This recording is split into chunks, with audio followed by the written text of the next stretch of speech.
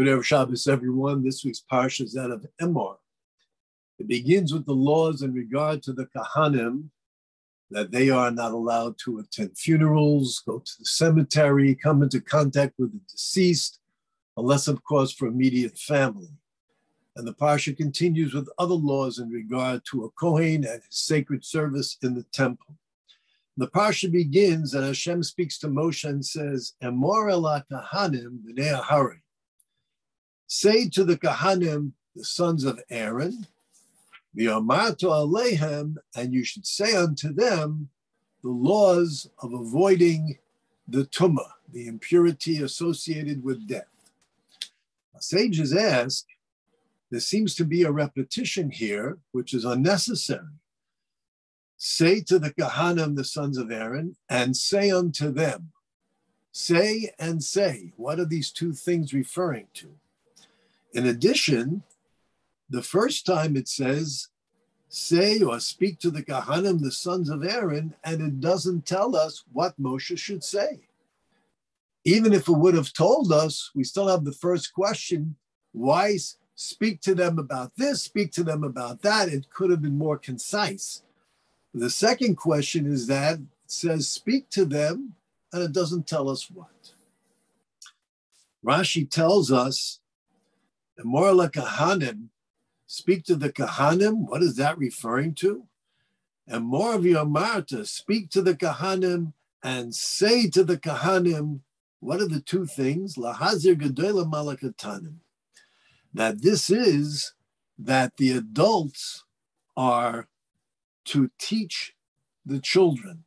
That is, speak to the Kahanim, that they should speak to the children Kahanim, and let them know of their mitzvahs. The Ramban asks a question and says, this is of course true, but this is not isolated to just Kahanim. This is the mitzvah of chinuch, of training our children. Every single Jew has a mitzvah to instruct their children. This is kosher, this is not kosher. This is what we do on Shabbos, this is what we don't do on Shabbos. This is how we celebrate Pesach with the Seder. This is how we celebrate Sukkot.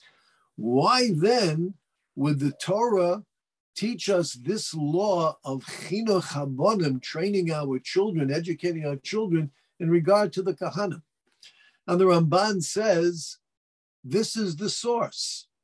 Indeed, the Torah doesn't mean to say, here is the mitzvah and exclude elsewhere, but rather there is a responsibility and an obligation on every Jewish parent to educate their children, and this is the source.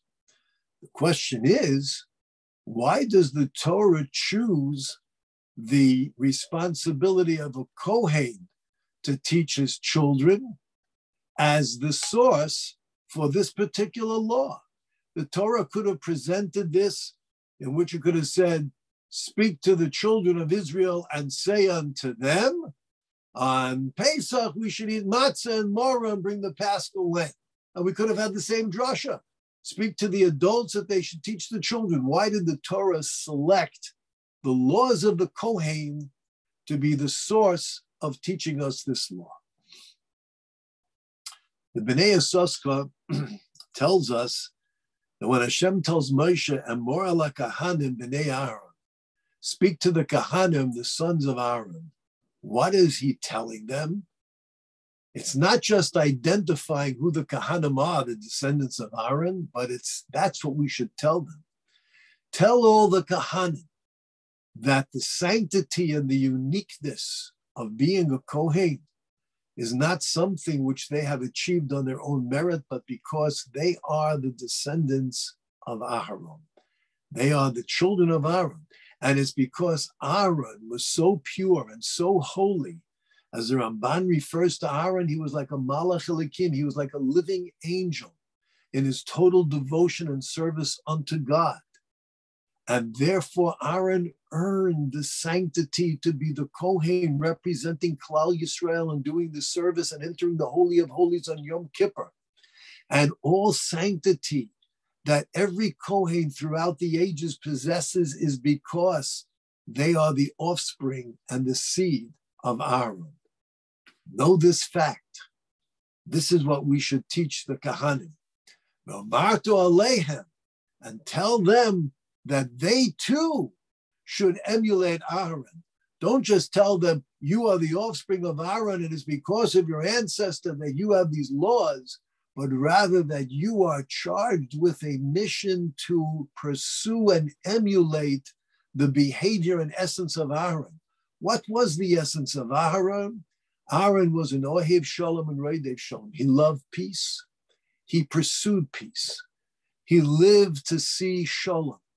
He did everything in his power to make Shalom between husband and wife, friends, business associates, whoever it might be. There's an incident in which it says that someone said to his wife, I'll have nothing to do with you until you spit in the eye of Aaron HaKohen. How could a person do such a thing? Aaron heard about this. He went to the woman and he said, please do me a favor. I have something in my eye. I can't get it out. I'm going to open my eye. Could you blow in it? And the woman blew, and as she blew, there might have been some moisture. Aaron put aside all of his honor and his glory to make Shalom. And this is what the Kahanim are told. We are descendants. You are descendants of Aaron, and pursue that which makes Aaron so unique and holy. And this, our sages tell us, this is not just the responsibility of the Kahanim. And as Rashi says, the verse is teaching the Kahanim we have a responsibility to teach our children. It's not just telling us what we have to do. The Torah is revealing to us how to do it. Kahanim, do you know who you are? You're the sons of Aaron. Do you know who Aaron is? The holy angel of God in human manifestation. And you have been chosen to pursue and reflect and behave like Aaron and live for Shalom. And that's why Aaron was chosen to do the service. What is the service in the temple? The service in the temple is bringing Shalom between God and his children and Klal Yisrael and all mankind. Know who you are. Recognize how unique you are. And with that, you will willingly embrace all the laws of being a Kohen. Laws of being a Kohen have many restrictions. Places we can't go. Women we're not allowed to marry. Things we can't do. There had to be a special path for the Kahanim to go to the temple to make sure there's not even a dead insect over there. Kahanim had to be very careful what they could touch and whatever. Kahanim's the reason they had to be extremely cautious. How does a person develop a desire to live such a life? The answer is because they understand what it means to be a Kohen. They understand that being a Kohen, this is something which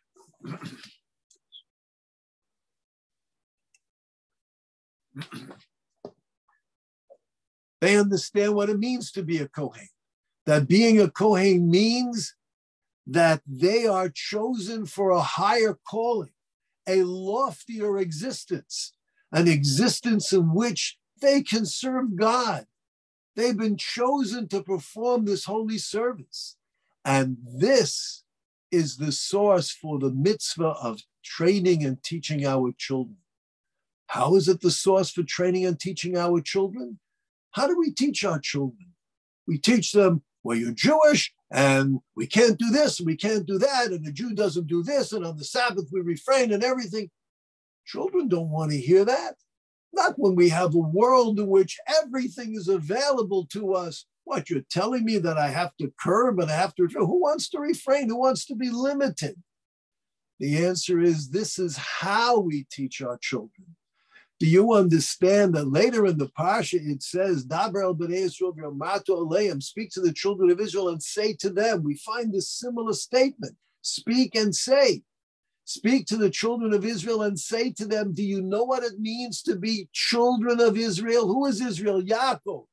Yaakov was attacked by an angel, and he was able to defeat the angel because he was so holy and so pure. And for that reason, the descendants of Yaakov are known as the children of Israel, and we were chosen to receive God's Torah. And God demonstrated his boundless love for us, that he took us out one nation from another. Who ever heard of such a thing? It says in Chumash Devarim, of taking one entire nation from another nation, all the miracles that we experienced, that we saw, that we share with our children to this very day at the Pesach Seder and throughout the entire life that we have. Zecher li'etzias Mitzrayim, every Friday night, we remember the Exodus of Egypt. Look at the miracles. Look what God did for us.